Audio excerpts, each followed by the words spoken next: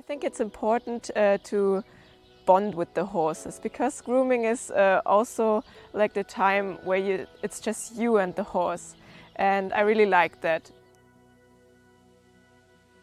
My favorite product is the mane and tail, because I just love brushing the tail, and when it's all easy to brush through, I really like that. The tail, it's hard to do it with product. You have to do it with your hand, piece by piece, and it's time consuming.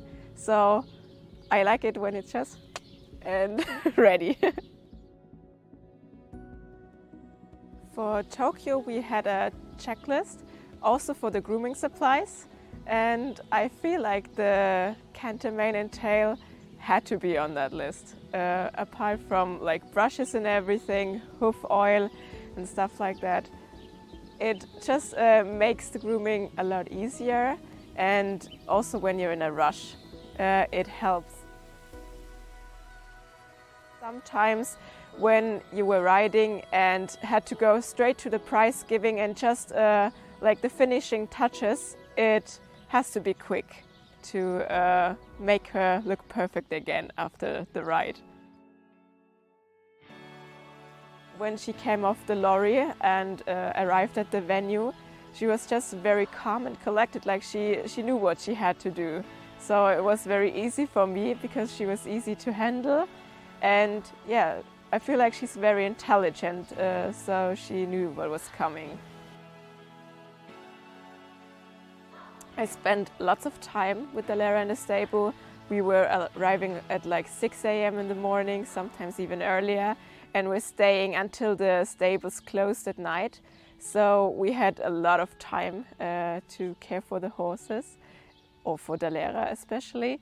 And we went grazing, walking, and it was super nice. Even though it was quite hot in Tokyo, we could stay like for hours outside and just spend time with Dalera. That was really nice.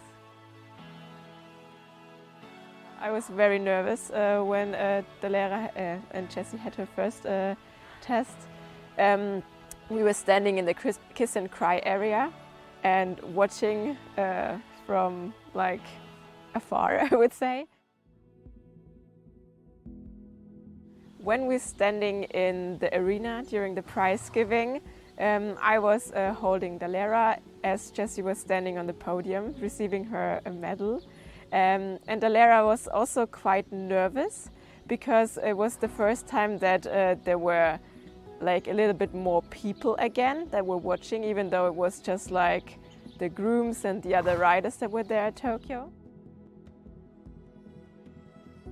It was a very emotional moment because when we were standing there, that was the moment we knew we achieved something big, and it was just amazing when we're standing there hearing the national anthem of Germany.